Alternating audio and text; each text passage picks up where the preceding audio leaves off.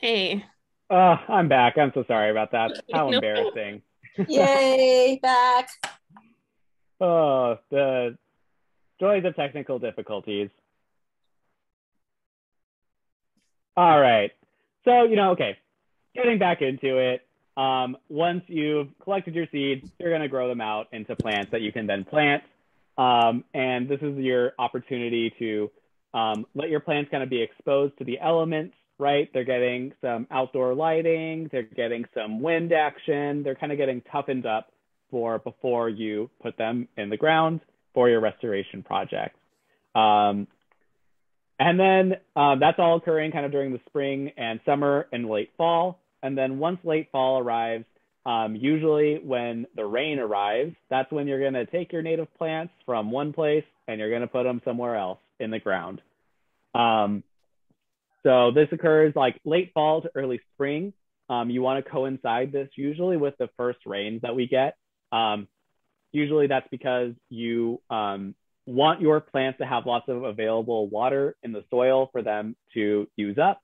It's also when the ground is going to be nice and soft, so it's very easy to dig a hole. Um, and this is often a time where you can do a little bit of preparation for your plants by mulching them. We like to mulch our plants with like about 3 inches of wood chips, and this acts as a mulch to help suppress any weeds that might want to germinate. And it also kind of acts as a blanket for the soil as well. It's going to help retain moisture in the soil and um, help the soil not get too hot or too cold as well, which can cause some shocks for those plants. Um, once winter is over and you've planted all of your plants, you then want to prepare for maintaining your plants and doing any weed management that you may want to do. So that removal of weedy or invasive plants can occur throughout the whole year, but is mostly focused from spring to fall. And there are lots of different ways that you can remove these weeds. They can be removed using hand tools. You can use mechanical methods of removing them if you have that option available to you. And hand pulling is also a great option as well. During that same time, you're going to want to regularly water your plants for at least the first 3 years. If they're native plants, really that first year is the critical year that they need to get established in, where they're growing out their root systems. After that, you can still water them for the first couple of years of their lives. But after 3 years, they're pretty good on their own, and they really don't need a whole lot of help from you to get established. If you want to water them after 3 years, maybe like once a month just to keep them really fresh and perky, like that's awesome as well. But after 3 years, they should be able to get most of their water needs met on their own. This is kind of an example of invasive plant management I want to share with you as well, because this picture was taken at the Martin Luther King Jr. Shoreline too. And there's a few different plant species in here, but the one kind of notice there's like one large plant growing on the right. This is native California sea lavender. And kind of surrounding it, there's like these darker green plants called Algerian sea lavender, which is a non-native invasive, and is one that we might be working to remove together in a couple of weeks when we're working at the MLK shoreline. But this is a plant that, similarly to the cordgrass, is kind of outcompeting the native for space. There's a concern that it might hybridize with our native California sea lavender, which could lead to the loss of the native species in our wetlands in the future. So just kind of plugging another weed that we might be looking out after in the future. But once you put in your plants, this is kind of the time again to maintain the plants that you put in, set them up for success, and do any weeding work that you need to do after. And usually for us, we remove all of the weeds that we collect on site, and they get taken to like a green composting facility, or we compost them on site as well, so that they can be useful in another way.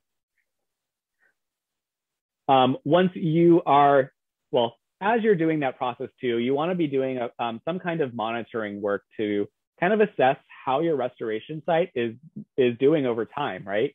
For a lot of our work, it's grant funded, and our funders want to know, like, what happened to this restoration site that you all said you were going to restore? Like, how's it looking?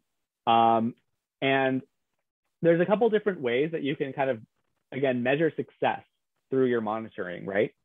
So the way that we measure success is we try to determine the percent cover of native and non-native plants at our restoration sites. And that's just like a measure of how much space do they occupy. Is it mostly native plants? Is it mostly non-native plants? Is it like bare ground out there?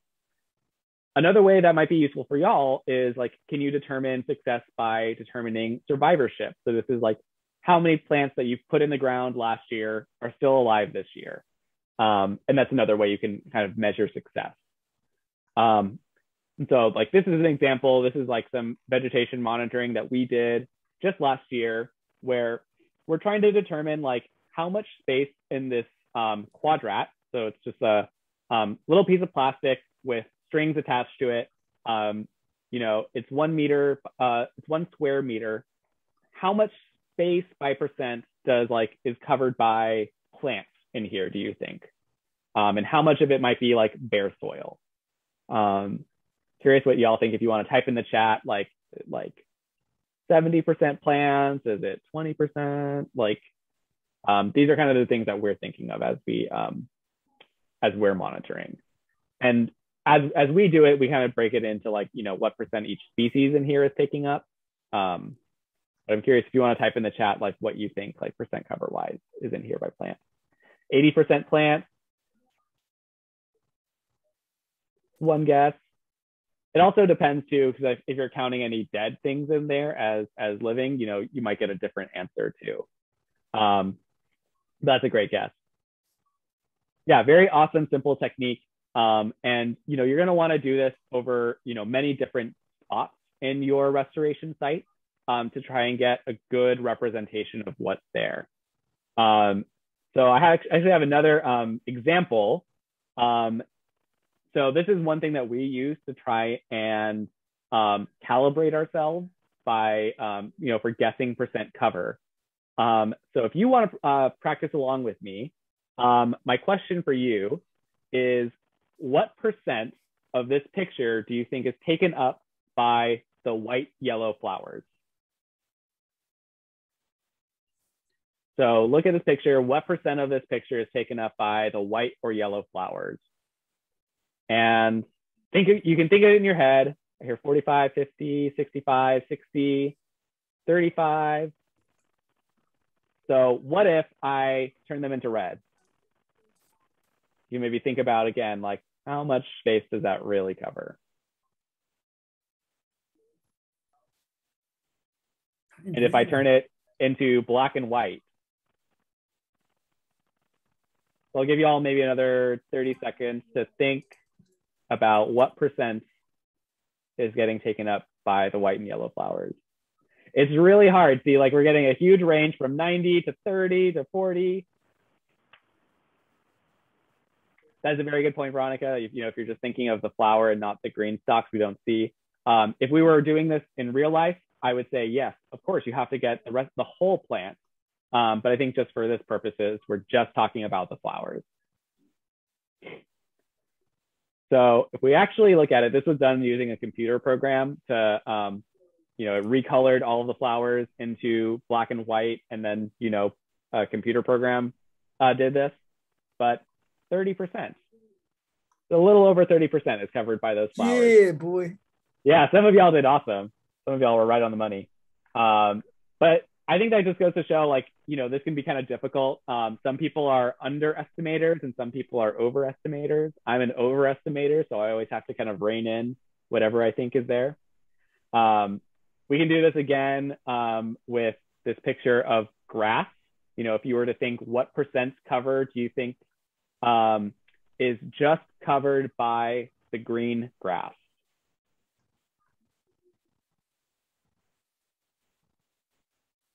I'll do the same thing again where we convert the green into red. I'll give you all maybe 15, 30 seconds again to put in any guesses you have. 70. Ooh, we're pretty aligned with 70. And I always think, if you're like within 5% of what someone else says, then like, you're pretty much on the money. We're not computers doing this in real life. We're people. 55, I see someone is trying to rein in their overestimating tendencies like I do. We turn this into black and white. Totally 70. Wow, nailed it.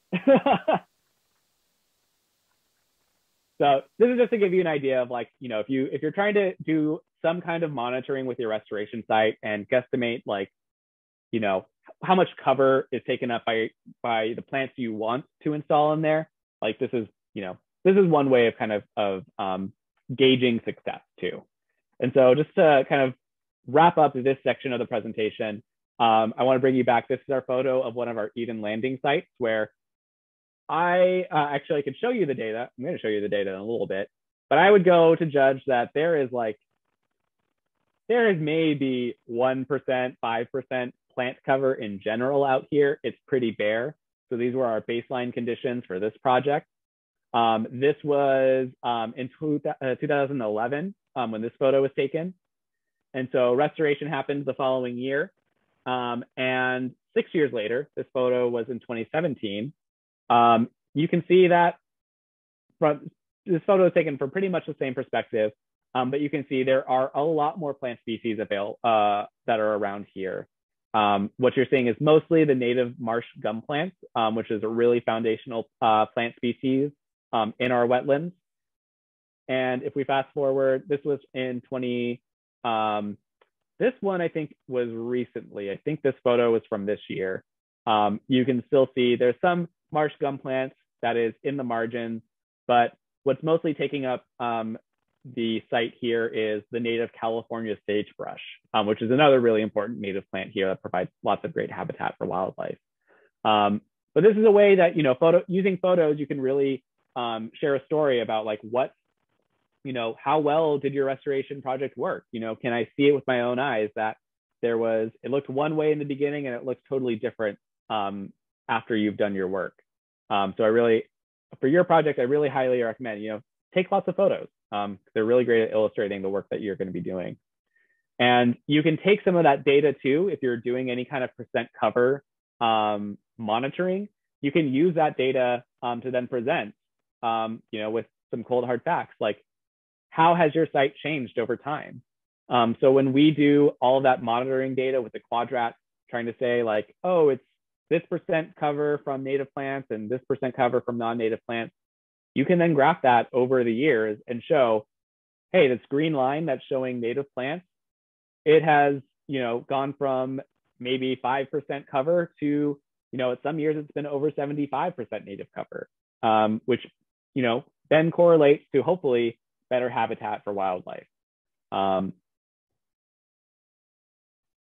And so I'll just pause there. I know I'm running a little bit behind schedule, but I just want to pause there for any questions that folks have about how you do a restoration project, kind of what the components are. Type in the chat, you can unmute, whatever you feel like. Let's pause this for you.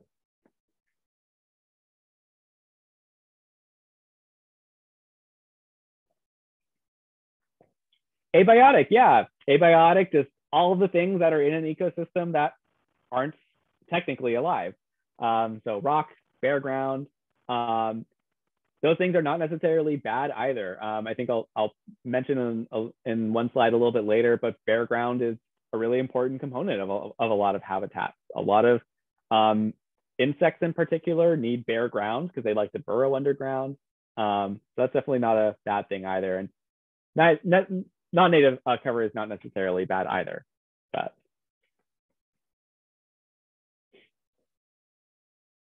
all right. Where do you get the permits for habitat restoration, and do you usually need a CEQA review? That's a great question. So the permits that we get for collection are they're requested for specifically from whoever it is that we need it for, right? So if we want to do collection in a state park, we are going to fill out an application with the California, State Parks Agency. And usually if you like go on their website and you just like you type in like permits, they'll send you to whatever website you need to, you'll see a form to fill out. Usually for any like collection work that we're doing, it's under a scientific collection permit that gives you permission to collect things from those sites. As far as like doing the restoration work on site, we have partnerships with the land managing agencies, whoever that might be, to do that restoration work. So usually that's more of a contract or like a memorandum of understanding where they've given us permission to do that work there. And then the question is, could it be beneficial to a restoration project to have people living in campsites long-term to do the planting and weeding, or would that make things complicated with permitting? I think that just depends on where your project is and what you're doing. I think if you're trying to engage folks living in campsites to do that, then I think that's a great idea if that's something that they think would be beneficial for themselves, or if that's something they want to be involved in. I think it depends. I think I would need a little more context for your question, Adam, but I don't think that would necessarily make any permitting more complicated. I think especially that would just, you're bringing that, I assume you would be bringing that community in as a volunteer group, but so I don't see necessarily how that would like complicate any permitting or permission you would need. And yeah, campsites are often, folks are often pushed into those areas to survive. So I think bringing those folks in to this work would be amazing. But I definitely, I'm not sure I have a great answer to that question, but so how are our projects funded too is another question. So a lot of our projects are funded on a project basis through grants or contracts. So I mentioned, like I showed you some of our work at Eden Landing. That project specifically was funded through a BART mitigation fund. So BART needed to, I think this was related to when they built the monorail line from Oakland Airport to the Coliseum station. When they did that project, they destroyed a certain amount of wetland to do that. And so they had to fund for the restoration of wetlands somewhere else. And so they often, they'll find partners like us who are able to do that work, and then they'll fund it. So that's one way that they do it. Another is through contracts. So with our work at the Ravenswood Wetland Restoration Project, that's funded through a grant or through a contract with the State Coastal Conservancy.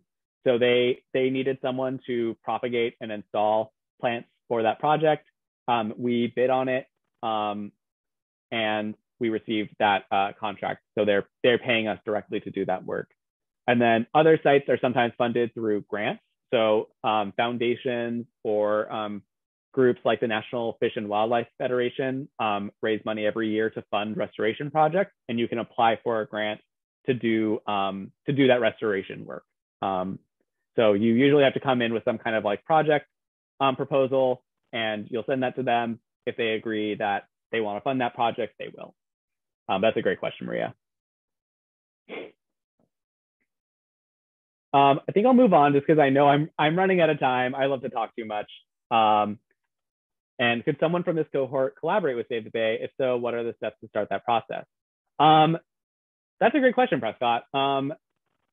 Let's maybe talk about that in person on our day in 2 weeks, because there are lots of ways that you can get involved with Save the Bay through like volunteer work. We have a fellowship, paid fellowship opportunity as well, if that's something that you're interested in. But there's lots of ways, and I'm not sure I'm the best person to get you started on that, but I can find out for you. So I'm just gonna kind of briefly go over ecosystem services, and I just wanted to ask you all again, like, what does that term mean to you? Like, what do you think an ecosystem service is? And you can unmute if you want to chat in the type in the chat, whatever you feel like.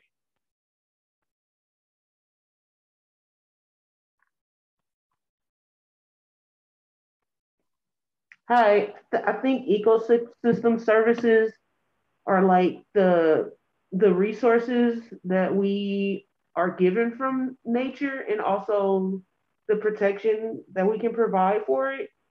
I think it's like an exchange, like a mutual existence or a mutual exchange. Yeah, that's a great, yeah. So there's like resources, there are things that, ecosystems and nature provide to us that we also provide to nature as well. So yeah, like reciprocal nature, right? Like if we take care of nature, nature is going to take care of us. Yeah, great benefits to the environment that are created by the habitat. Totally right. So ecosystem services are definitely, they're beneficial things that we receive by our ecosystems. Another word for gardener, maybe there's like a connection there. Overall caretaking of the ecosystem comprehensively. So I think I might flip that and say it's kind of how ecosystems take care of us, right? So one definition is like ecosystem services are the benefits that people derive from ecosystems. And so this can be, there are lots of different ways we can look at this, right?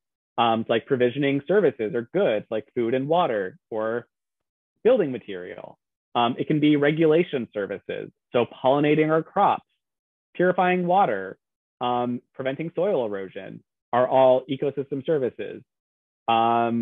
Or cultural services like having a place to recreate or having a sense of place. These are all things that we can kind of define as ecosystem services.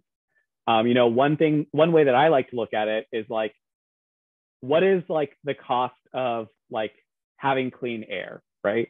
Like if everyone takes a big deep breath right now,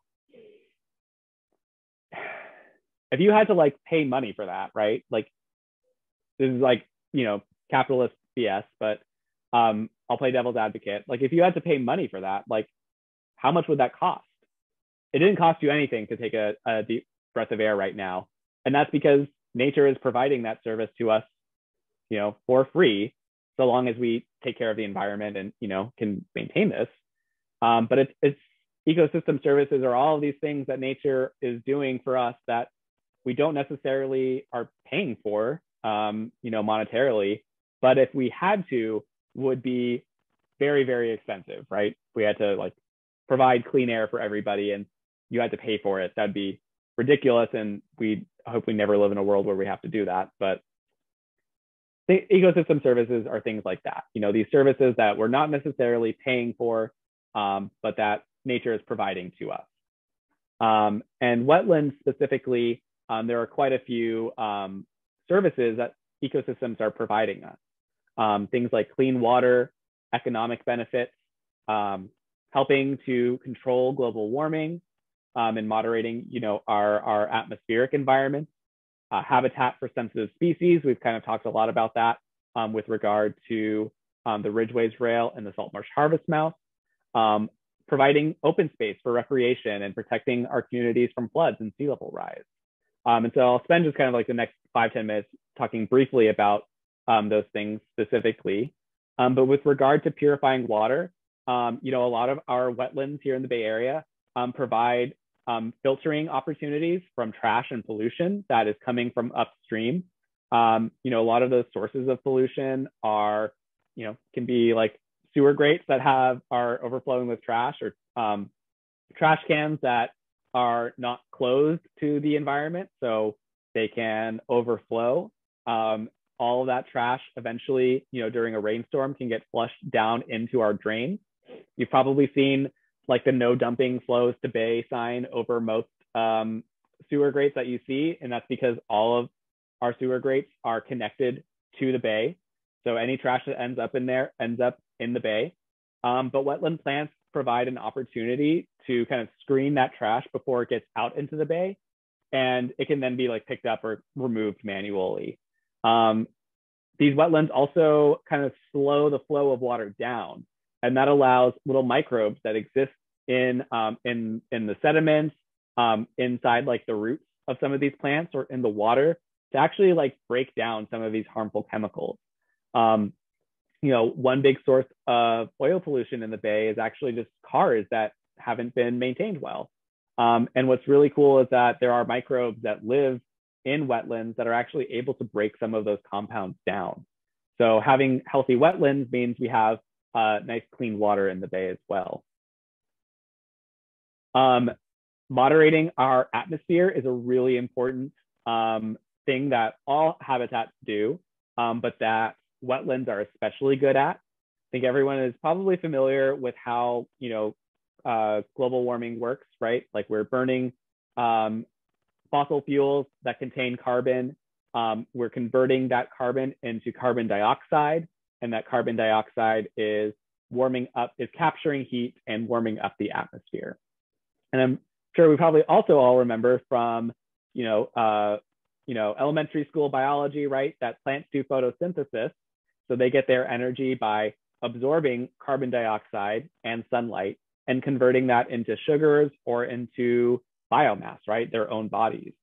And that process of taking carbon dioxide from the atmosphere and putting it into the soil, which plants do, is called carbon sequestration. So they're sequestering that carbon. They're making sure it doesn't escape from the soil back into the atmosphere where it can contribute to climate change. And all plants do this. Trees are pretty good at doing this. A lot of our native grasses are even better than trees at sequestering or capturing this carbon. But wetlands are especially good at sequestering carbon dioxide. This is a thing called blue carbon. So wetland plants, because they, when they die, they are in an anoxic environment, which just means that there's little oxygen because there's not a lot of available oxygen in just water. They don't decompose in the same way that plants might if they are living in upland habitat. So when they decompose, that carbon gets stored in marsh soils a lot better than like trees or grasses can. So they're really, really good at taking carbon dioxide from the air and keeping it in the soil where it can't contribute to climate change. So really, really important ecosystem service of wetlands. Habitat, again, is another really important service that wetlands and all habitats are providing. Things like, habitat is just like all the things that organisms require to thrive. So providing water, providing food, providing structure, protection, or cover from predators are all really important things that habitats provide. I think I might skip over this, that structure is just a really important component of all habitats. So whether you have kind of an open grassland or a habitat that's dominated by shrubs or a forest with big tall trees, all those habitats are going to support different species of animals. But that being said, like not all plants provide habitat. So, you've probably seen a lot of landscapes like this where, in our urban and suburban environments where, a lot of these plants here, if you think about if you're like a bird or an insect, like what food are you getting from like a bare lawn? Or, like what protection from predators are you getting from these landscaping plants? Or like, can you build a nest in any of these things? Maybe yes, maybe not, depending on the kind of wildlife you're trying to protect. But not all plants are kind of created equal when it comes to providing that habitat. Kind of one example I like to show off are these two kind of similar plants. Does anybody know what two tree species we're looking at here?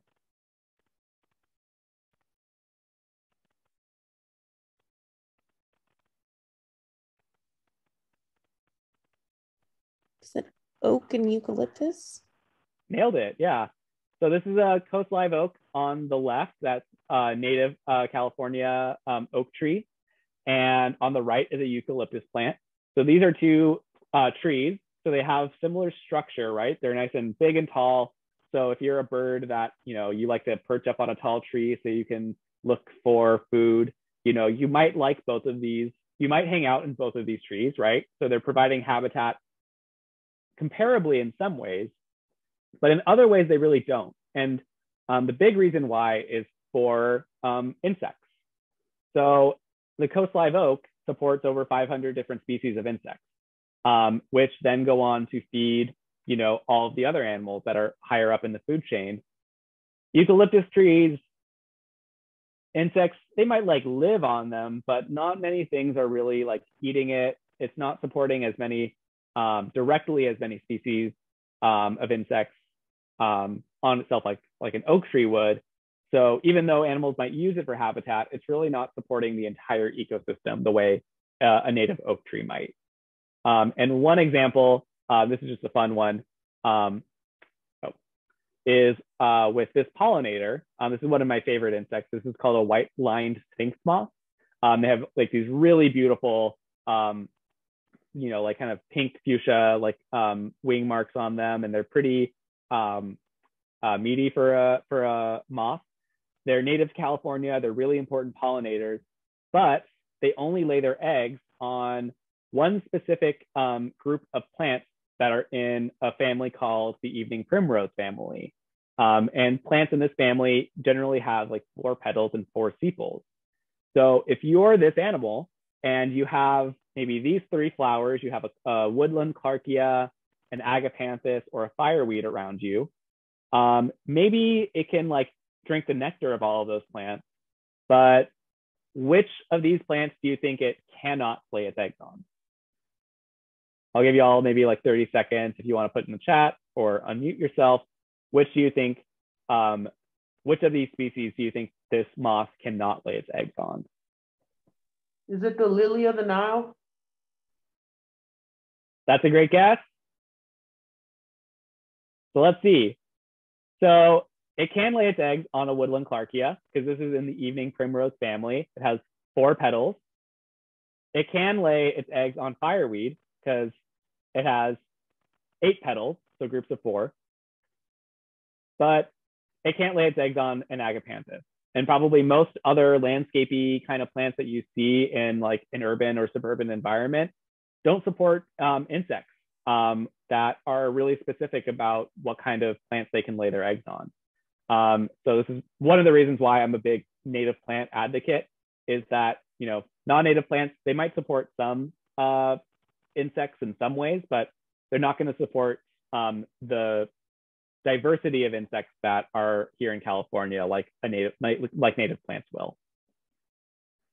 And then kind of, I think just a couple more examples of some ecosystem services. I know I'm running close to time, is flood protection, right?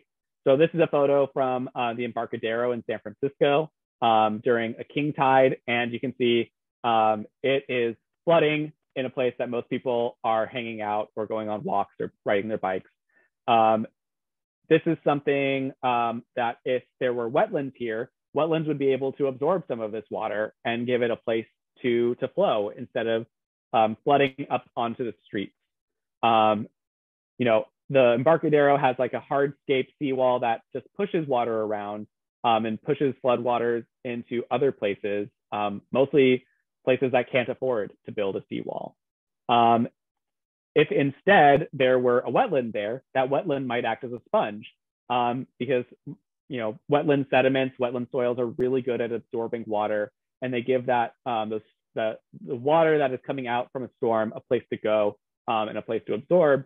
So it goes into the wetlands and not flooding, instead of flooding people's homes.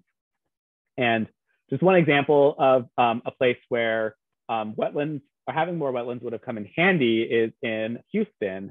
Back in 2017 during Hurricane Harvey, there was really extensive flooding of a lot of communities in Houston where, urban sprawl had kind of paved over a lot of wetlands and creeks that were there before, these communities were built up. And because Houston didn't have a lot of protection, didn't have a lot of laws or regulations in place on where you could and couldn't build, a lot of communities ended up getting built in floodplain. A lot of the wetlands that were historically there that would have absorbed those floodwaters were no longer there to do their job. And instead, water was flowing over the hardscapes that were put in place. And we know that with sea level rise and climate change, we're going to get more and more intense storms as well, making the risk of flooding and sea level rise that much more dangerous, which is why we really need to restore wetlands everywhere we can as much as possible. Really quickly too, I know I'm running some time. Another ecosystem service that plants provide us is their pollination services. So having lots of healthy habitat for pollinators is really important if we like to eat things like potatoes or blackberries or melon.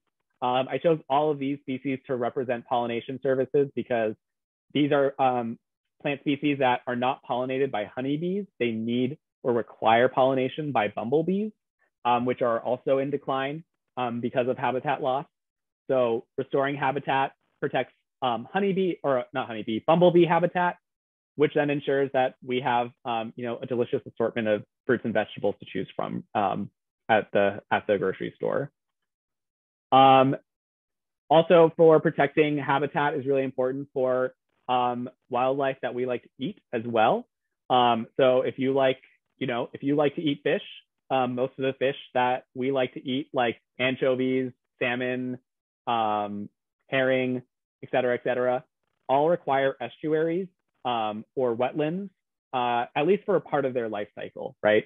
So if you think of something like salmon that are, go upstream to lay their eggs, those eggs hatch, and the little juvenile salmon spend part of their life cycle in a wetland by an estuary to get a little bit bigger before they go out into the open ocean. So there's a really critical habitat for a lot of wildlife that we like to eat, which is a really important ecosystem service. Excuse me. And then lastly, just for recreating, like I mentioned earlier, historically, the Bay had very little publicly accessible shoreline. There used to be less than 6 miles of shoreline that was available to the public, and that's changed a lot over the past 5 or 6 decades or so.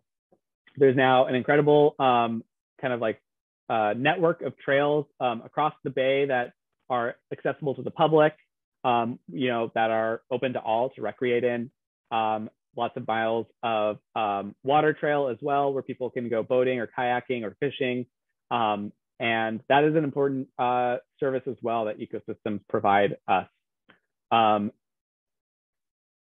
And I think since I'm just a little bit over time, I'm just going to cut it off there. And I just want to say thank you all to giving me your time to talk about restoration and ecosystem services. I'll pause here in case anyone has any lingering questions. But this is my contact info if you want to follow up with me personally, or if you want to talk about other opportunities to work with Save the Bay, you can contact me here. And I'm happy to share these slides out for you as well, so you can refer back to them. But thank you again, and I'll just pause for any questions or comments anyone has.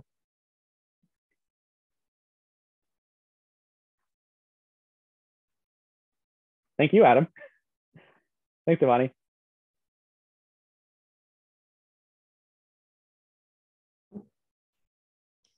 I just want to echo the thank you that we're getting in the chat. Really appreciate this presentation and you coming out today. Thanks so much for having me, Phoenix. I really enjoyed getting to chat with y'all, and I'm really looking forward to working with y'all